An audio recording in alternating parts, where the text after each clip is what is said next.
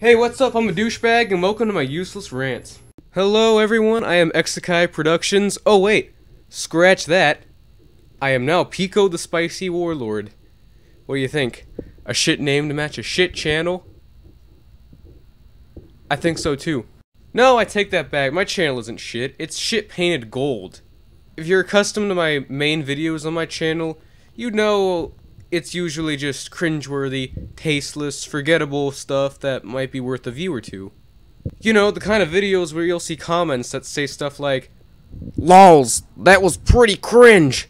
Cancerness off the charts. Please hit the like if you agree."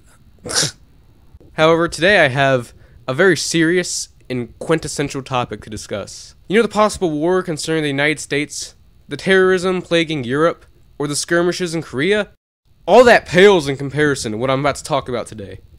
I'm of course talking about Netflix and other streaming services.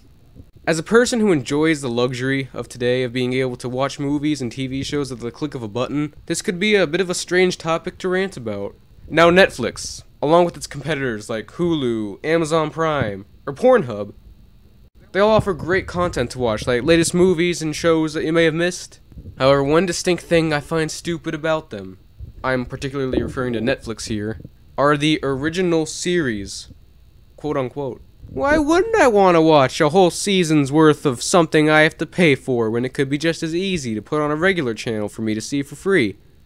Maybe I'd be more upset about this if any of the original series were genuinely good. I mean, there are some that offer some actual good entertainment, and have some quality to them that you can watch them for. But then there are the less entertaining ones that remind you that, yes, you pay $7.99 for this network every month.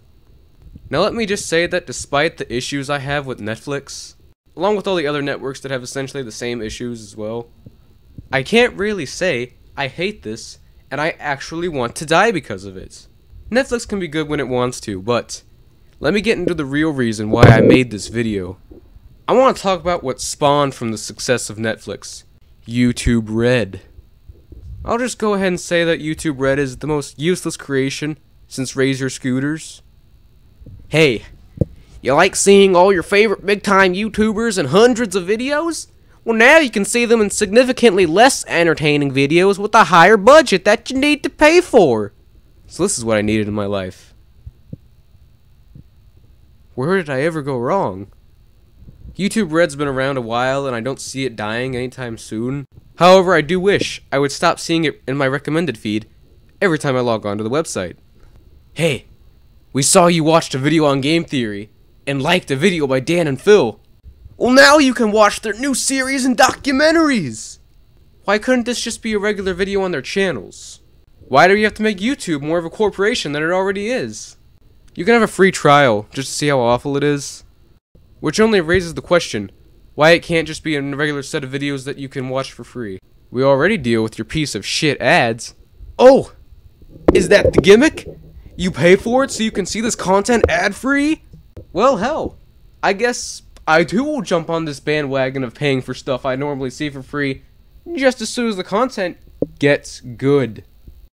So that concludes my spiel on YouTube Red and Netflix and all that stuff. It was just as useless as all my other videos, so it shouldn't stand out that hard. And to all 23 people who see this stuff, I'll just assure you that I'll get back on track at producing my normal crap, so you can see me torture myself and lose even more dignity than I already have. Although if you thought this was actually not that bad, and pretty good in fact, you know, just leave a like, maybe a comment, and I might do even more like this.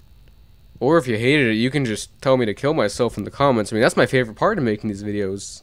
Au revoir, my peoples. I'm gonna go see the newest installment of Fuller House.